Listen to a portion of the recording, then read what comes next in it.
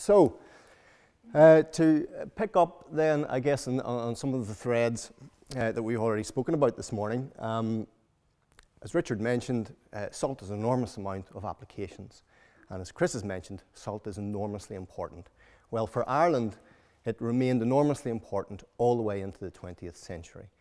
For the very simple reason that we just never industrialized on the same scale as Britain. And as a result, our economy was so much more reliant on food, agriculture, agricultural exports. So when I'm speaking about salt today, I'm really only going to be concentrating on the use of salt as a preservative for our key products, which were fish and meat and dairy products, particularly into the post-medieval period. As such, salt then acts as something of a proxy for understanding the Irish economy as it emerges through the post-medieval period, as well as some of the opportunities that it was undoubtedly offered by new networks that it had access to, particularly across the Atlantic world and in the Atlantic and with Britain's imperial networks. So I've been working for the past number of years on Archaeology of Salt project in Ireland, and I'll speak a little bit about some of the things that we've been looking at in this project today. Salt had never really been a very focused subject of archaeological inquiry as a particular theme in Ireland for reasons which will become abundantly clear in a moment. So we decided to do a rapid national survey to try and understand where sites were where salt was being produced and what kind of field signatures they had, what was their archaeological expression. Then to choose a flagship site for a bit more concentrated work and excavation, and hopefully in doing so tap into some other relationships with other industries and broader themes which were affecting the country in this period. So, as a context, because I'm going to talk really just about the post-medieval period, but it won't take me long to skirt the context for why Irish salt has not been a distinct theme of inquiry, because there's very, very little evidence. Even in the prehistoric period, very little of that kind of briquetage that you have in Britain, that we see in continental Europe. Very fragmentary early medieval references. If you go to the early Irish law texts, the sign of a prosperous household is a bag of wheat, a bag of malt, and a bag of salt. But as to how it was produced, there is no archaeological evidence. And it's only after the Anglo-Norman invasion in 1177 that we begin to see references to the equipment associated with salt making, pans and things like that, as well as these kind of granges that are clearly granted for the production of salt. We also have some of the shipping records coming into view in this period, and we can discern there that salt is coming, either being transshipped perhaps through England, but coming directly from Brittany and Spain as well. So we begin to at least see evidence of the importation of salt. By the 16th century then, Ireland has an established trade in salted beef and hides in particular. And it's worth saying that these records that I'm talking about here, these medieval records, are of course predominantly produced by the English-controlled parts of Ireland. So the Western Gaelic seaboard had direct contacts with Italy, Spain and France in this period, but of course it didn't leave the same scale of records behind them. Consequently, the degree to which indigenous salt making was carried out in Ireland in this period is really not well known or appreciated, and the overriding impression is that our salt was simply imported all the time. In the terms of sources that we have for our own requirements, rock salt, yes, we do have geological sources of rock salt. The only problem was it wasn't discovered until 1850, extraordinarily late. But of course, when I say it wasn't discovered, if you look at the place name evidence and you look at other sources of evidence, you can clearly see that the locals knew. But why tell the landlord in typical Irish? Because it was no benefit to them, was it, you know? But it was discovered officially in 1850. And then there's seawater, and as an island, of course, you've got a lot of seawater. So, of the common processes that have been mentioned this morning, we have tried to remain sensitive to processes like sleeching and cellaring, but so far have not made definitive identification. And as a result, I'll mainly be talking then about direct boiling and the use of pans. So to begin with, just to give you kind of a summary of the trajectory then of salt making in Ireland and our kind of national survey. Our major impediment in the post-medieval period is a lack of fuel, it being such a hungry process for fuel. And this is one of the reasons that's commonly cited why we didn't industrialise in the way that Britain did, because we didn't have the raw material of industry in the form of coal. So here's Irish coal fields. As you can see, many of them are slightly inland. They weren't extensive and they weren't regarded as being of great quality. But if you look at the salt works, they're all around the coast in this period, as you would expect when they're using seawater. So this was a major difficulty. Nevertheless, we do have some 17th century sites, and coal still comes into this, because this is a site right down here in the southeast corner, opposite Wales, which had long-standing, ever since the Anglo-Norman invasion, or Anglo-Cambrian, as it's sometimes called, invasion, had connections through Hookhead Lighthouse, which was established by William the Marshal in the 13th century.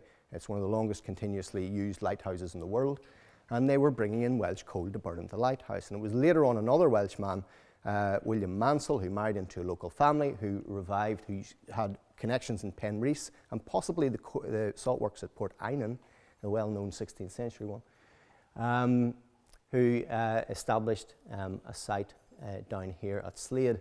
You can see this is our sketch map: Pan's house, the windmill, stove house, and cistern.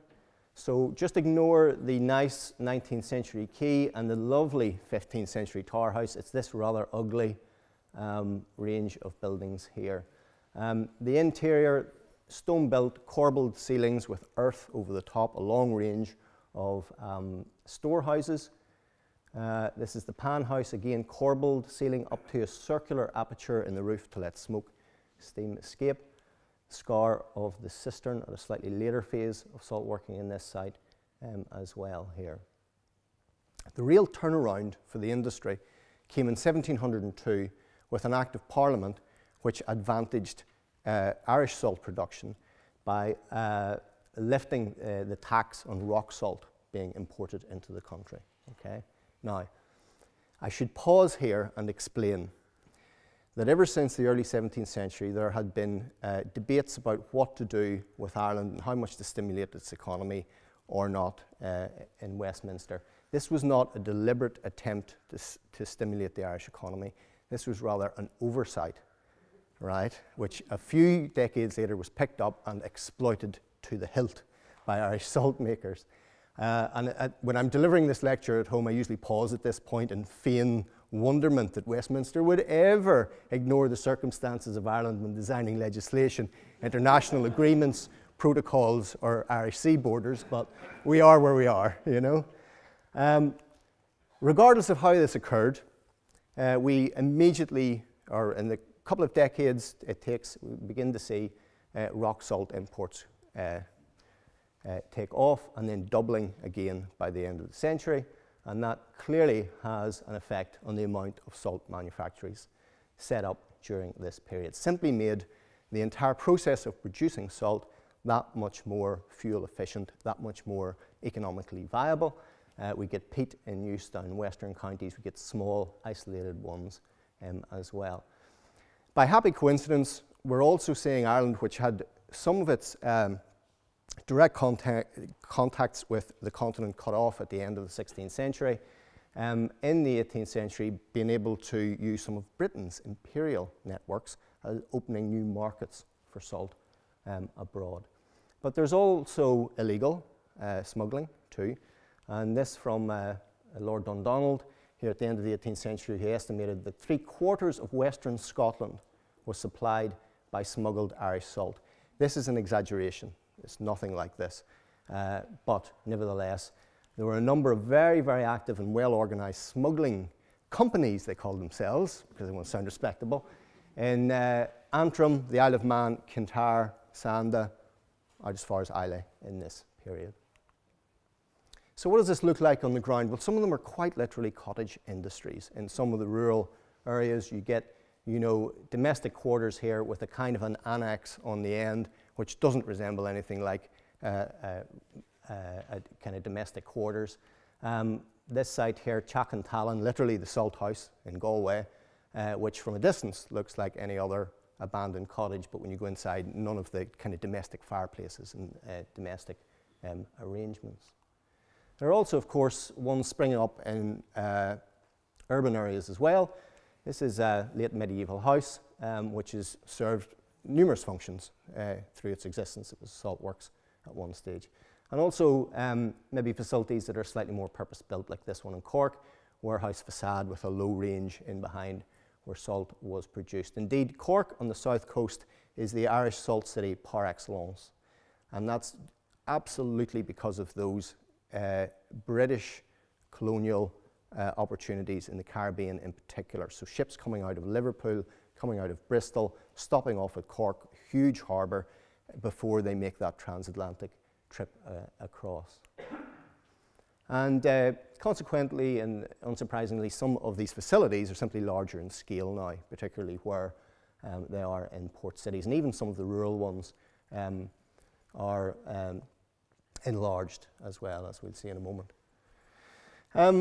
A very common thing where salt works do survive is to be able to identify accommodation. So clearly, this is a valuable commodity. You want to protect it. Security is paramount. You're protecting both the salt and, I suspect, the fuel as well. And we sometimes find the saltmaster's house appended right to the works themselves. So this is in Sligo, this is the forehouse, the Pan's house, and this is the dwelling. Two-storey house. Red brick in the fireplace, red brick in the window surrounds.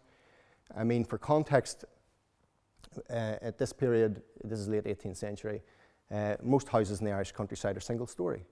This is a two-storey house like a landlord would have with this red brick, which didn't feature particularly heavily in Irish houses in this period either. So it speaks to the status, as Chris mentioned earlier, of the salt master. On the other hand, some of them are a little more than one-room cabins. And very, very humble. Although that said, in the case of this particular site, about 200 yards north is another salt works that the family built as they were doing well, and appended to that is a two-storey house.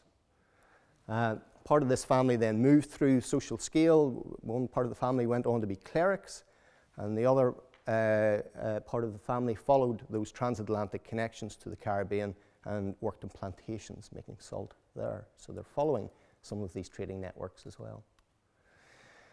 Irish agriculture, despite the fact that we relied on it so heavily in this period, wasn't well thought of by agricultural commentators. But even Arthur Young had to admit that Ireland was very, very good in terms of the production of lime. And a very common aspect of the Irish salt making business was to try and, as a drive for fuel efficiency, was to try and combine salt making with some of these other industrial processes, particularly lime. And we tried to remain sensitive then to lime kilns in the vicinity of salt working sites. It seems that in most cases, that whatever way the pans were established above the flue, presumably, it was reasonably ephemeral in terms of they could be removed quite easily. There's the odd fitting and bits and pieces like that. At this site in Mallow, there's an iron lining around the top of the flue, which was speculated by the archaeologist who did the survey that this might have been some kind of remains of an attempt to have some kind of pan or basin arrangement toward the top of it. It seems to have been very, very common across the country. And the other combination process is kelp, which was burnt widely on all Atlantic coasts of Ireland in this period. The vast majority, though, of kelp kilns in rural districts are very, very small, and consequently, I don't really think we could expect an awful lot of salt production out of these, albeit there were a few which were established in a slightly larger scale. So that brings me on. Second half of this talk really is about our flagship site, which is at a place called Ballycastle in the northeastern promontory of Ireland, or right beside that promontory. Very clear views on fine weather across the Kintyre, and Islay and Jura can be seen beyond Rathlin Island. The reason we chose it is salt was being made here from the 17th century. It's first mentioned in 1629 right through to the 1820s. It was owned by Lord Antrim in the beginning. He was kind of unique, being descendant of Gaelic lord, held on to his Catholicism, even through the plantation of Ulster and the influx of Protestant settlers. So he had control of this area, and then subsequently to that, he leased it out to a Dublin-based company and then a series of individual entrepreneurs. And its position here is entirely because of the coal deposits in these cliffs to the rear, conveniently sited on the coast. So, mid-17th century map, 2 salt pans are labelled here, and indeed when we located them, the 17th century map was really quite as reasonably accurate as you could expect. To that we're adding a third site, and this is a later one. It's established around 1720, 1730, and it's in production until 1820. The smoking gun is something you're very familiar with in Scotland. The seawater reservoir or bucket pot carved into the sandstone foreshore here. We found this and it took a look around the local area.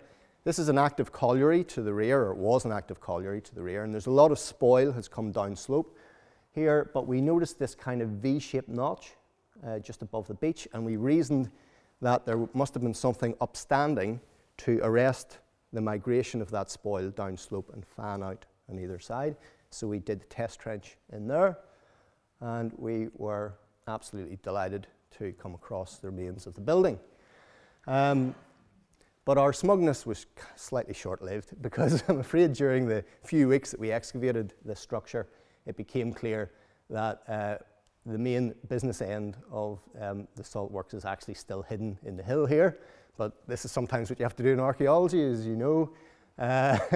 You have to dig just to establish that you're digging in the wrong place. Anyway, what we have here, you can see that this wall extended, and then we tried to pick it up here but didn't, and then put a test trench in here and found, like you have at Brora, nice flagstones, which is the actual interior of the building where the business end of things went on. And this is a very roughly built small annex room that we uncovered here. Bottom of it, no sign of actual direct evidence for salt making, huge amounts of crushed coal. 4 weeks digging out a coal shed, it turned out. Nevertheless, certainly evidence of fuel slag, so there's clearly industrial activity and burning happening close by. Some of the finds then repurposed elements that came from the salt works itself, like this sandstone block, still chisel marks on the edge of it, possibly a dripstone or something of that nature from the main works, which broke and was repurposed. Button from later on the site, and this is, I need to speak to somebody at the museum on this, because it's a broken flint which has a facet in here and then has been nipped along the edge, has been worked along the edge. It's possibly a broken gun flint. I know this is a very bad picture of it. There is documented conflict occurring at this site in the 17th century. And then there's a quernstone. You can see it in situ, just where we're connecting on to the main part of the building. This raised questions about salt making and how crude it was on the site. I mean, normally crystals, as you know, are controlled by controlling the boiling process. Why was this stone brought in here and introduced? Is this part, did it have some part to play, presumably, in producing the kind of salt that they wanted? Subsequently, I have found references to grindstones and other sites, so maybe this isn't as atypical as we suspected. Because, I mean, in general, this 17th century site, in comparison, say, with Brora and the very fine stonework you have, it's got none of that at all. It's really very, very crude. Okay, I'm just going to fast forward then to the kind of final phase of salt making on site. This is a colliery map from the early 19th century, and tucked down in the corner is the salt pans, which were established probably in the 1720s. And you can see the slightly more formal basis here, iron gate, series of buildings around what is possibly a central courtyard. Structure over here with what looks like a pipe heading to this building. Okay, so we went and did some survey work in here, and sure enough, our square structure is a bucket pot with its channel out to sea. Unfortunately, a lot of the sandstone in here had been quarried out to repair the church in the later 19th century. But the most remarkable discovery was the salt pan, was the wrought iron pan itself lying on the shore. So this very flimsy wall had been inundated numerous times. The back had been broken of the pan here, really, as we found it. And so this became all of a sudden a rescue excavation as much as a research one. But we decided the best thing to do was to clean all of this back and take a look at the pan, record it properly. And then we finished on site by building an entirely new wall around here to try and protect it. So this is what it looked like when it was cleaned up. Bucket pot over here. This is the original wall of the works, which must have extended through here and around the pan. Taking a look at it then, it appears to have been constructed around a kind of central brace, two braces along this way, and then kind of filled in almost in quarters in towards their respective centres. And it's pretty square, it's about 5 metres by 5 metres or something like that. A little bit of a look at the plinth that it rests on too. It came as no surprise. Came as no surprise at all, given how well documented it is by Chris and others about how hard salt making was on the pans to find square patches and bars showing active repair was going on here on site. And this is just a look underneath then with the brick flared out running underneath, and then cobbles at the base of the ash pit running through there too. So we did some back of a cigarette packet calculations. We weren't sure. It's a very strange, superficially it's very strange to have bucket pots here. It's quite a narrow tidal range in Irish terms, and it was really strange we didn't have them on the west coast where they could have been really useful. But we looked at the volumes of them anyway. We didn't have the 17th century pans. We used Henry Calmetter's observations in Scotland here, just as an exercise, and we found that in actual fact the 17th century bucket pots would have been large enough to supply pans based on Calmetter's observations. The only problem is by the later 17th century there's a reference to 4 fires, so maybe 2 pans on each of these sites, and in that case at least one of these bucket pots would have really struggled to have supplied adequate amounts of seawater. The final bucket pot is twice the size and had no such difficulties therefore. In fact, it could have supplied the excavated pan with enough seawater over 24 hours without even needing a tidal refill, which very strongly suggests, of course, that there was more than 1 pan on site here, 2, maybe 3. So in conclusion then, I think what the Ballycastle site demonstrates to us is the physical expansion of the industry, about the kind of opportunities which were afforded by that new legislation, but also coincidentally some of the new market opportunities which occurred as well. And the other quite nice thing coming into view in the 18th century in a documentary sense is the exchange of specialised information with individuals in Dublin and with British individuals as well, in order to try to set the pans up on a much more modern and more efficient footing by this point. We also see its effect on local infrastructure. There's a tramway built out to a new harbour with a glass house and other industries in the centre of town as well. So everything seems to be developing quite well. But despite that, the salt works closed down in the 1820s, in the same decade that tax advantage was abolished for Ireland. And the general received wisdom is that the salt industry goes into decline in Ireland from that date on. In actual fact, the project found that this is not the case at all. Salt manufactories were established in Ireland all the way through the 19th century, right to the end of the 19th century. It's just that they were only really established in the larger port cities. They were established on a much larger scale, and they were able to tap into specialisms that those port cities were engaged in. So for example, Cork had the largest butter market in the world by the end of the 19th century, and a lot of the cities' manufactories were set up with that in mind. So smaller, even though they had been expanded, smaller manufactories like Ballycastle and a lot of other rural and isolated ones went to the wall. Agus sin é, gur mogív. Thank you all.